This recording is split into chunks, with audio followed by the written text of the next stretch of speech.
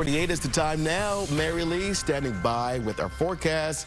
And one particular area behind you there going to get kind of hot today. Oh, yeah, for sure. We are going to see the heat and feel the heat, especially inland. And here is a live look at Danville, thanks to our photojournalist extraordinaire, Brian Kiley out there. He says it is cool, it is comfortable right now, but that will change as we are going to see highs topping out in Danville at 98 degrees. It's going to be a hot one for the inland East Bay this afternoon. Now let's show you a live look with our Salesforce Tower camera of our sunrise across the bay this morning. You can see some patchy fog and low cloud action this morning.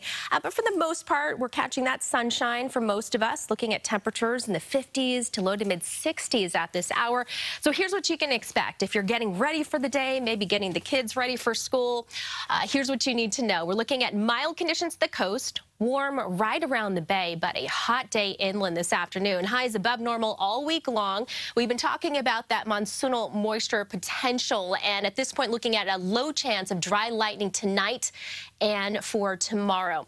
So air quality in the good to moderate range. Might see that haze in our skies. It's really in the upper levels of the atmosphere. Down at the surface for the air that we breathe, still looking pretty good. Now let's show you the satellite and radar view. Watching that monsoonal moisture, we've seen several lightning strikes on high-def Doppler over Southern California with monsoonal thunderstorms for SoCal as well as for Arizona. They've been dealing with flooding in Arizona with those thunderstorms. Also watching Tropical Storm Kevin in the Pacific. So some of this moisture could push into the Bay Area. Not a lot, but at this point we are looking at a few more clouds and also higher humidity. It's a break it down for you, taking you hour by hour on Futurecast. You can see that sunshine this afternoon. And there we go with those mid to high level clouds streaming in tonight into tomorrow. And again, still looking at a low chance for dry lightning, but monitoring that very closely for you. As we look to our afternoon daytime highs, low to mid 80s for the peninsula, upper 80s for Santa Clara, San Jose, 95 for Morgan Hill in the South Bay.